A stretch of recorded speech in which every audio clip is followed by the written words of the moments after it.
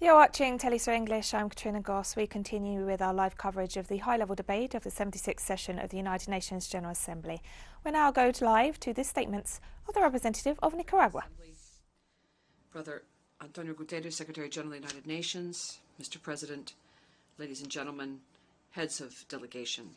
We continue to live at a time of a pandemic which is impacting all of humanity, especially developing countries.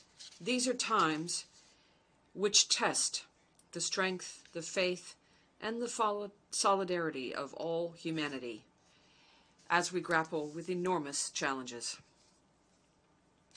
We would like to convey solidarity and condolences from our comrade, President of Nicaragua, Comandante Daniel Ortega Saavedra, and his companion, the Vice President Rosario Murillo, to the families of the entire world who have suffered the serious consequences of COVID-19 and who have lost loved ones.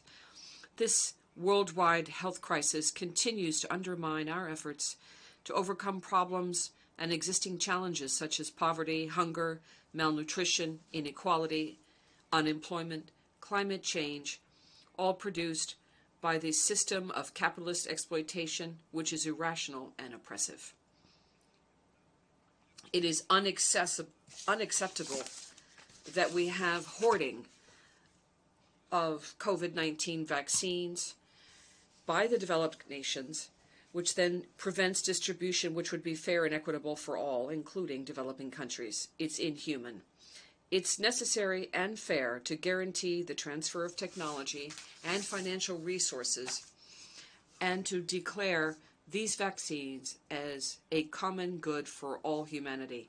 We must continue with our spirit of fighting for humanity to grapple with and overcome the pandemic in solidarity, cooperating without conditions and with robust multilateralism to enable us to have access to vaccines and thereby prevent unequal or politicization of distribution.